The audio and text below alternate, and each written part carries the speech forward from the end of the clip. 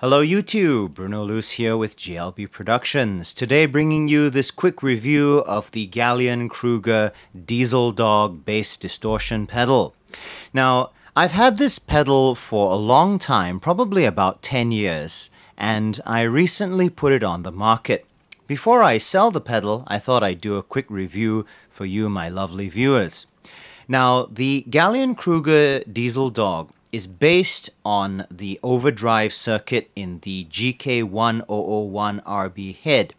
So it's designed as a bass distortion rather than an overdrive pedal. And as you'll hear, it's used for producing edgier sounds. So my setup today is my American Standard Precision bass, volume and tone wide open, run into the pedal on the right side here. The output of the pedal is connected to my Mackie 802 VLZ4. The pedal is run into the line input but with the high Z switch engaged. The EQ on the Mackie is flat and the output of the Mackie is run directly into the video camera. So to begin with, let's let you hear the basic sound of the bass.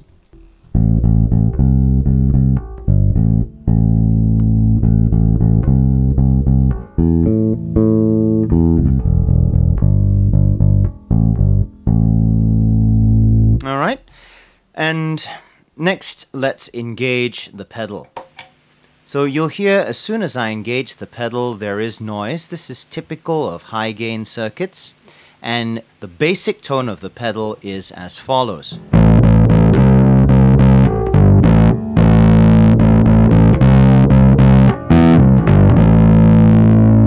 So you can hear that the pedal itself is biased more towards the high end, and this is a fairly typical criticism of people on the internet.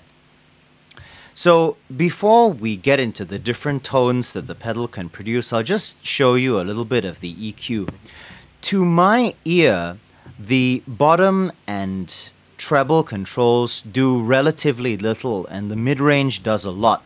So I'll just hold an open A and then I'll play. So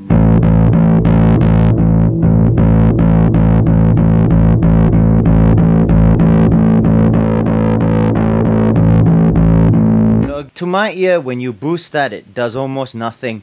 And when you cut it, you only get some cut right around the bottom. Now the middle.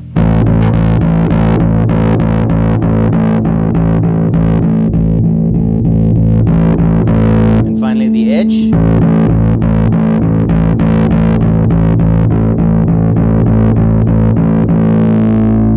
So what I tend to do is I boost the bottom a little bit and I cut both the middle and edge controls, so that gives you this sort of sound.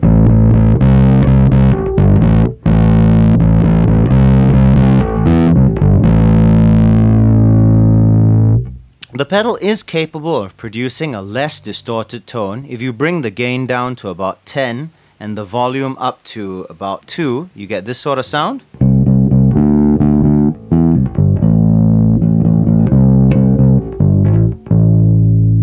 What's interesting is that if you play that with a pick, it brightens up again. So here you go with a pick now.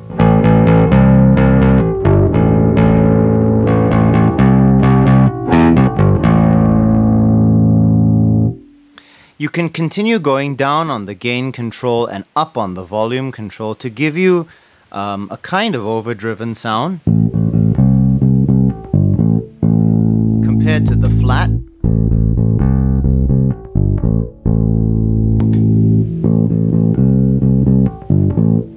So you can hear that that's very similar to the flat tone with the exception of the noise from the overdrive circuit. Once you go above 12 o'clock on the gain control, it gets hairy quick. So if you listen here, we'll go to 2 o'clock.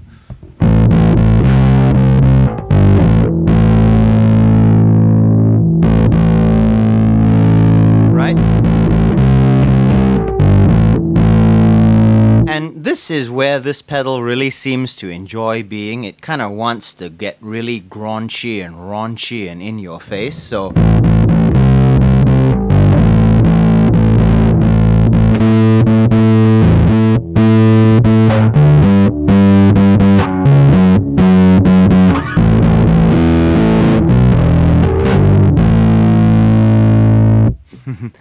If you play that with a pick, predictably, it goes quite over the top.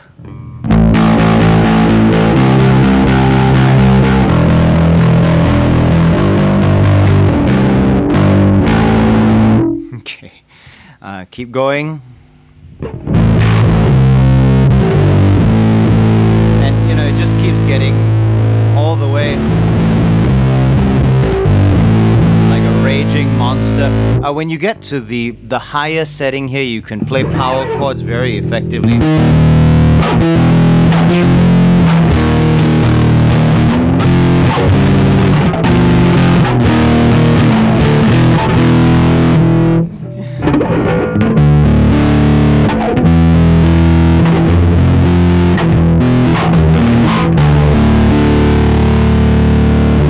Okay, and what's interesting about this pedal is that it does that quite convincingly, and I have a feeling that it would work pretty well on guitar as well.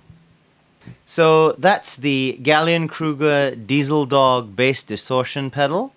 This is Bruno Luce for GLB Productions. Thanks very much for watching, and we'll see you in the next video. Goodbye.